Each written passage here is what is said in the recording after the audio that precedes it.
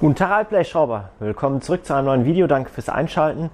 In dieser wunderbaren Folge seht ihr, wie man bei einem Discovery 3, in dem Fall meinem Discovery 3, den Motor ausbaut, und zwar nicht auf die bekannte Art und Weise, wie ich es bereits euch gezeigt habe, sondern dieses Mal komplett mit Getriebe und allem drum und dran nach vorne. Angeblich soll es nicht gehen, das Ganze ist ein Versuch, wir werden es also mal testen und dann mal berichten darüber, wie das Ganze also vor sich geht und ob es möglich ist. So wie ich es mir angeschaut habe, ist es möglich, und zwar entfernen wir dazu den kompletten Schlossträger. Und wenn man da mal kurz reinleuchten möchte, dann sieht man auch, wenn man hier an diesem ganzen Geschlauch, Wusel und so weiter vorbeischaut, eigentlich nur ein Problem, und das ist in dem Fall hier diese Strebe, die etwa auf dieser Höhe verläuft. Müssen wir uns mal anschauen, wir nehmen den ganzen Kram nachher mal runter. Nichtsdestotrotz, Motor muss so oder so raus, egal ob nun von vorne oder auf den klassischen Wege. Deswegen fangen wir schon mal an, bevor wir prüfen, ob es geht, oder bevor wir sehen, ob es geht, mit dem Ausbau dieser ganzen Komponenten. Dieses Video wird im Großen und Ganzen eigentlich in Zeitraffer funktionieren, weil diese Arbeit eigentlich relativ, ich sag mal, selbsterklärend ist. Wir haben rechts und links ein Motorlager, sowie hinten unten eine Traverse als Stütze. Auf die bekannte Art und Weise ist es so, dass man also die Antriebswelle, die vom Verteilgetriebe nach vorne geht, löst, sowie vom Verteilgetriebe nach hinten geht, löst, dann das Ganze so ein bisschen nach unten kippt, Auspuff dann entsprechend entfernt, das Crossover-Rohr und so weiter, und dann die Schrauben ums Getriebe löst, den ganzen Kram nach vorne zieht und dann nach oben entnimmt. Um das Ganze zu machen, müsste natürlich vorher hier Kühlerpaket, Lüfter und so weiter raus. Das Ganze ist schon 10.000 Mal beschrieben worden, deswegen werde ich es nicht unbedingt nochmal machen. In dieser Art und Weise, wie ich es jetzt also plane, sieht es ähnlich aus, nur dass wir entsprechend die Kardanwellen lösen und entnehmen, Auspuff entnehmen, hier vorne natürlich logischerweise alles wegbauen, sowie die Front abnehmen und dann mal schauen, ob wir den ganzen Kram nicht so ein bisschen nachgekippt und so weiter und so fort nach vorne rausgezogen bekommen. Aber um so weit zu kommen, müsste man halt entsprechend erstmal diesen ganzen Kram hier entfernen. Das werden wir jetzt gleich angehen, indem ich mich umgezogen habe. Wir werden damit also starten, dass wir alle Öle ablassen, sprich Motor, Getriebeöl sowie Kühlwasser. Das Ganze lassen wir über Nacht austropfen und morgen, beziehungsweise übermorgen, also für euch gleich, geht es dann so richtig los. Aber das vermute ich eher im Zeitraffer. Und sobald das ganze Ding raus ist, werden wir das also ein bisschen detaillierter erklären. Eine Sache noch, ich habe... beziehungsweise warum ich das Ganze mache. Ich habe diverse Probleme mit Undichtigkeiten am Motor. Zum einen Öl, zum anderen Kühlwasser, was also durch einen kaputten AGR-Kühler verschwindet. Und diese AGR-Kühler sind, so wie ihr alle wisst, äußerst bescheiden zu tauschen. Ich habe Probleme damit, dass hinten der Lagerbock von der Nockenwelle undicht ist. Da ist ja so eine Stelle, die ist geklebt. Scheinbar ist das nicht richtig geklebt und leckt Öl raus nach unten. Dann müssen wir die Spritleitung angehen, die ich beim letzten Mal nur so provisorisch wieder verlegt habe, weil die verbogen waren. Die werden also getauscht gegen Schläuche. Das Getriebe wird überholt werden. Das wird natürlich ein gesondertes Video werden, sowie das Verteilgetriebe wird dann auch entsprechend überholt. Das Getriebe alleine kann man im Prinzip auch von unten rausnehmen. Wenn man eine Hebebühne hat, natürlich umso einfacher dazu. Entsprechend einfach alle Schrauben rundherum um die Getriebeglocke lösen, nachdem das Getriebe nach unten gekippt wurde, und dann mit ordentlich Schmackes rausziehen. Das Verteilgetriebe geht natürlich auch so raus, wiegt, ich glaube, ungefähr 60 Kilo. Dazu einfach hinten die Schrauben am Getriebe lösen rundherum. Ich glaube, das sind 6 Stück, Stecker ab und so weiter. Natürlich die Kardanwelle auch, und dann kann man das ganze Ding so runterziehen. Das Ganze versuchen wir möglichst zu vermeiden und entsprechend alles nach vorne rauszuziehen. Und so also eine schöne Einheit zu haben, die wir hier hinstellen können und dann entsprechend in Ruhe daran arbeiten können und Stück für Stück das machen können, was wir müssen. Zeitsetzung oder Zielsetzung ist natürlich zum einen so schnell wie möglich, um die Werkstatt wieder freizukriegen. Zum anderen ist es so, dass ab Oktober, das Auto wieder zugelassen ist und somit dann auch wieder relativ zügig einsatzbereit sein muss, weil meine anderen Autos dann in den Winterschlaf gehen. Ja, ich ziehe mich um, wir sehen uns gleich. Vielen Dank fürs Zuschauen, bis gleich.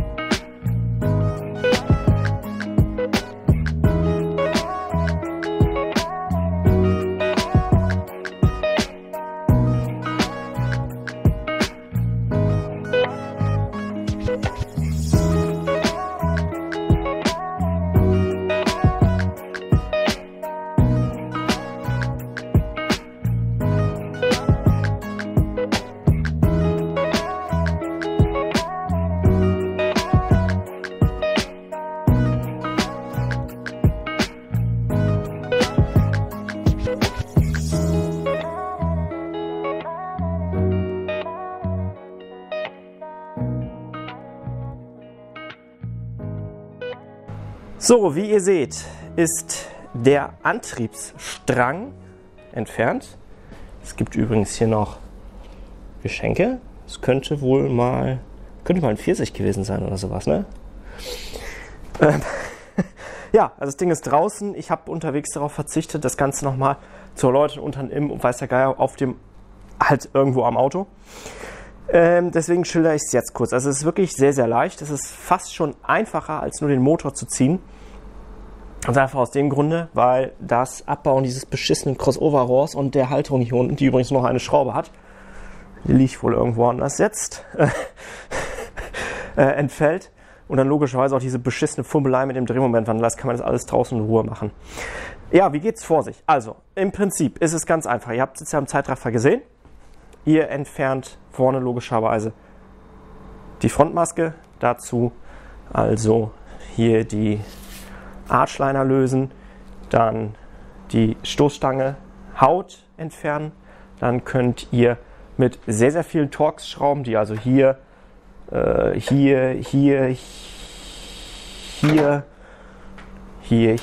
so weiter, den Schlossträger festhalten. Die löst ihr alles in 40er. Dann könnt ihr den Schlossträger rausziehen. Da gibt es noch ein bisschen Kabelkram, was gezogen werden muss. Das ist dieses Zeug hier. Seht ihr aber eigentlich auch alles. Der nächste Schritt ist dann eben der Kühler. Dazu logischerweise das Kältemittel von der Anlage runter, Kühlwasser, Öle und so weiter. Da läuft ja auch bei Automatikgetrieben der Getriebekühler mit durch. Dann also diesen ganzen Hentai-Schlauchhaufen, der da vorne vor dem Motor halt so rumlungert. Dem also kündigen und das ganze Ding zwangsräumen. Das liegt jetzt auch schon da hinten. Den ganzen Kram schön hochbinden. Dann geht es los damit, dass ihr also diese Boxen abbaut, damit ihr also hier entsprechend viel Platz habt. Ja, hier laufen ja sonst die Kältemittelleitungen lang und sowas alles. Hier drüben das gleiche, Batterie raus, die Box raus, damit also auch hier die Kabelbäume entfernt werden können. Ne? Motorkabelbaum und der Getriebekabelbaum. So. Ja, dann löst ihr die Spritleitung. Das sind ja zwei, Vorlauf, Rücklauf. Diesen ganzen Scheiß als Metallleitung, da liegt hier noch. Den entsorge ich jetzt. Das Ganze wird da hinten irgendwo. Das Ganze wird jetzt ausgeführt in Gummi. Ich diese billige Ford-Scheiße, ich kann das nicht sehen, Alter. Blechleitung hier lang. Das ist doch Dreck. Das wird jetzt in Gummi gemacht. Habe ich noch gesehen? Achso, genau. Die Metallölwanne von unten muss dann losgeschraubt werden. Natürlich voll das Öl ablassen, macht Sinn. Den Schnorchel raus.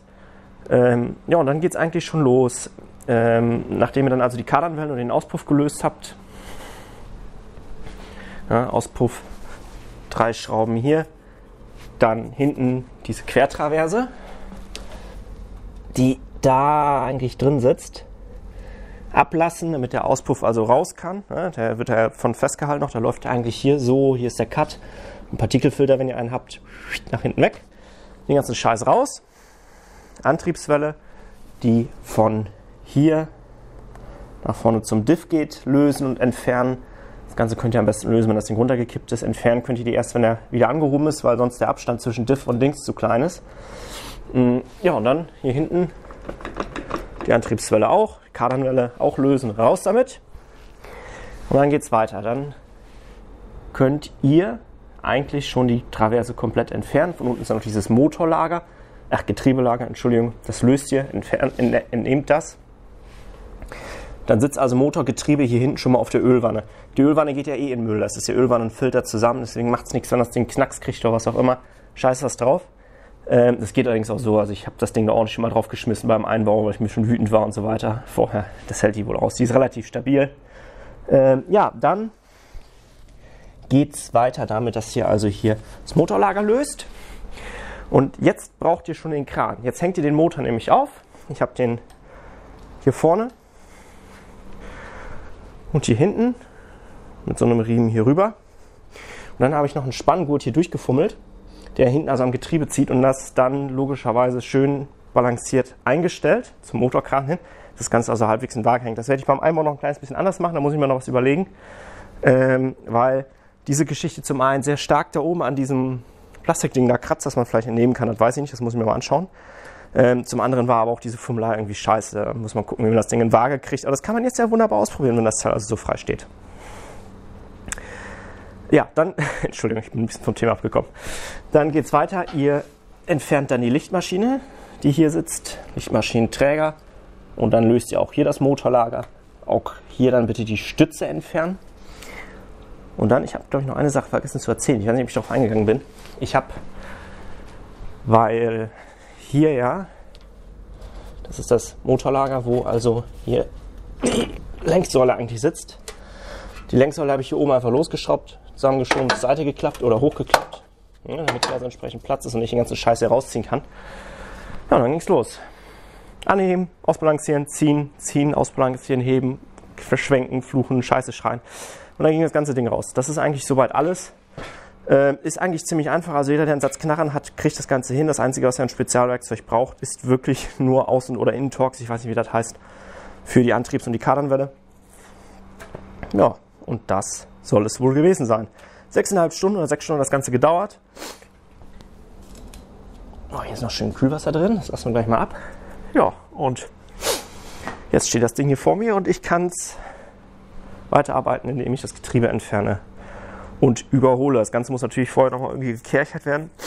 Muss ich mal gucken, wie ich das hinkriege. Ich denke, ich schmeiße das hinten auf den Quad-Trailer drauf und dann ab zur Waschbox und sauber machen.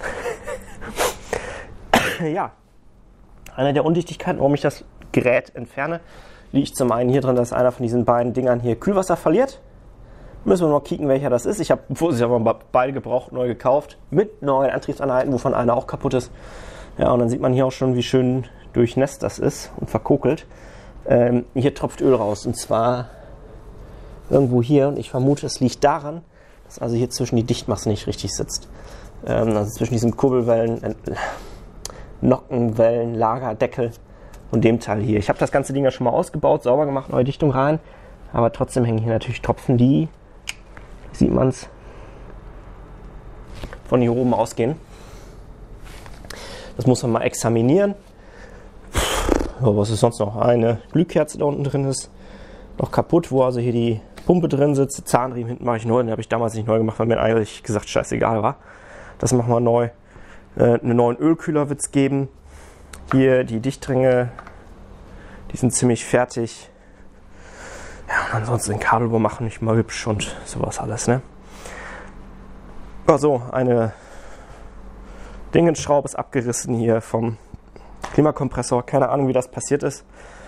Also ehrlich gesagt weiß ich's, weil ich ein Idiot bin, um ganz ehrlich zu sein. Ich erkläre es euch eben. Dann habt ihr noch schön was zu lachen und dann gehe ich nämlich auch ins Bett. Also, hier unten sieht man ja, ist diese Halterung hier für diese Kühlschläuche, ne? So, jetzt hatte ich ein Problem. Ich habe den ganzen Scheiß zusammengebaut und wollte es dann auch ans Laufen kriegen und habe dann irgendwie eine Schraube verloren. Eine von diesen beiden. Von diesen dreien, vom Klimakompressor. Habe mir dann gedacht, ja gut, an die unterste kommst du noch am besten dran. Lässt es erstmal weg, probierst es aus, wie gut das Ding läuft. Es lief dann super. Ja, dann habe ich die vergessen. Nichts bei gedacht. Irgendwie war das Betriebsgeräusch auch relativ laut. Und ich fahre so und habe die wirklich komplett vergessen. Ich habe mir gar keine Gedanken mehr drum gemacht. Und so 300 Kilometer von zu Hause beim so knack. Ja, was ist passiert? Hier hinten die Schraube ist abgerissen. Also oben drin die abgerissen. Ja, herzlichen Glückwunsch. Kompressor hing dann so da drin. Ich habe es dann zum Glück noch nach Hause geschafft. Das hätte ich ehrlich gesagt nicht gedacht.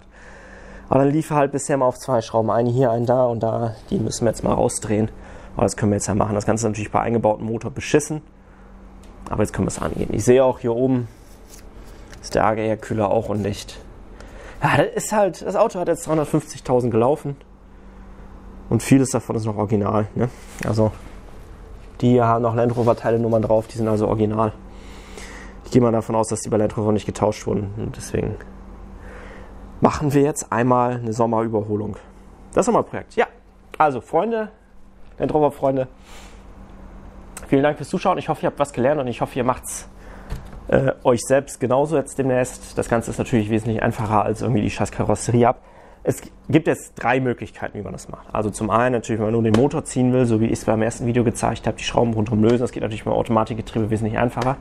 Möglichkeit 2 ist, wie ich es jetzt gezeigt habe, also den ganzen Kram zusammenziehen. Das hat natürlich fürs Automatikgetriebe Vorteile. Beim manuellen Getriebe natürlich nicht, weil da das Getriebe drin bleiben kann. Das meinte ich auch in meinem ersten Satz. Ja, und dann Möglichkeit 3, das Haus abbauen. Haus abbauen ist natürlich Bullshit. Der Aufwand dafür ist, sagen wir, doppelt, wenn nicht sogar dreifach größer, weil die ganze Arbeit im Prinzip hier vorne macht ihr trotzdem, ne? Also Schläuche raus und so weiter oder ab. Ich habe es noch nie gemacht. Ich habe jetzt beide Methoden so mal gemacht. Wie natürlich der Einbau funktioniert, könnt ihr euch denken in umgekehrter Reihenfolge. Ich persönlich finde es ist schwierig zu sagen. Ich habe den Einbau noch nicht gemacht, aber ich denke, der Ausbau war auf jeden Fall unkompliziert auf diese Art und Weise, weil man nicht so viel darauf achten muss, wie geht es im Drehmomentwandler, wie sieht das in den Kabelbäumen aus, und einfach alles lösen und ziehen. Das ist also was man relativ gut machen kann. Dem Einbau würde ich das auch zutrauen, nur da kommt es wirklich einfach nur darauf an, das ganze Ding auszurichten. Und das ist, also ich schätze diese Möglichkeit, also alles zusammenzuziehen, wesentlich schneller und unkomplizierter ein, als nur den Motor zu ziehen. Ganz einfach aus dem Grunde, weil ihr nicht die Ausrichtung des Getriebes und diese Aneinanderschieberei und diesen ganzen Scheiß, den könnt ihr euch sparen. Und deswegen würde ich diese Methode jetzt tatsächlich favorisieren, aber ich habe euch jetzt mal beide gezeigt. Möglichkeit 3 werde ich euch nicht zeigen, weil ich keine Bühne habe. Ich glaube, das bleibt auch so. Ich suche nach einer neuen Werkstatt mit entsprechenden Möglichkeiten, aber was zu bekommen für den Preis, den ich hier zahle, in der Größe und vor allem mit Hebebühne oder entsprechendem Boden, kannst du, glaube ich, kriegen. Ja, vielen Dank fürs Zuschauen. Lasst gerne einen Kommentar da, auch ein Like, ein Abo, was auch immer, was euch gefällt. Abos helfen mir sehr, Likes helfen mir sehr, um zum einen Reichweite zu erlangen und zum anderen auch zu sehen, was ihr also gerne seht oder um einfach mal Verbesserungsmöglichkeiten zu hören. Ja, das nächste Video wird sich, glaube ich, dann, ich hoffe, man hat mehr gesehen als mein Daumen, auch meine hässliche Fresse, Entschuldigung, Mund, Gesicht, wird sich mit dieser Kollegin oder dem Kollegen das Verteilgetriebe befassen, zum einen Ausbau, zum anderen abdichten. Das Ganze muss natürlich vorher noch einmal abgekerchert werden, weil so brauchst du daran nicht arbeiten. Und dann als nächsten Schritt das Automatikgetriebe. Ist eigentlich so, Automatikgetriebe mag ich sehr, gerade das 6 HP. Ich habe das 6 HP 32 ganz gut befingert damals im V10 TDI. Das ist ein schönes Ding und ich sehe übrigens auch gerade, hier läuft auch Öl raus. Also scheint das wohl ein allgemeines Problem meiner Arbeit zu sein. Ja, das soll es soweit gewesen sein. Wir sehen uns demnächst wieder. Wie gesagt, dann mit diesem Kollegen, und danach mit diesem Kollegen. Oh, der klingt ziemlich hohl. Ja, und dem Motor, muss ich eigentlich nicht mehr viel zu sagen. Ich räume jetzt hier noch ein bisschen auf und dann sehen wir uns wieder, wie wir diesen ganzen schönen Klimpeln da wieder reinzaubern. Und danach gibt es noch ein Detailing-Video, wie man also diesen Innenraum überholt und die Töngestänke rauskriegt. Viel Spaß, bis dahin, macht's gut, take care, ciao!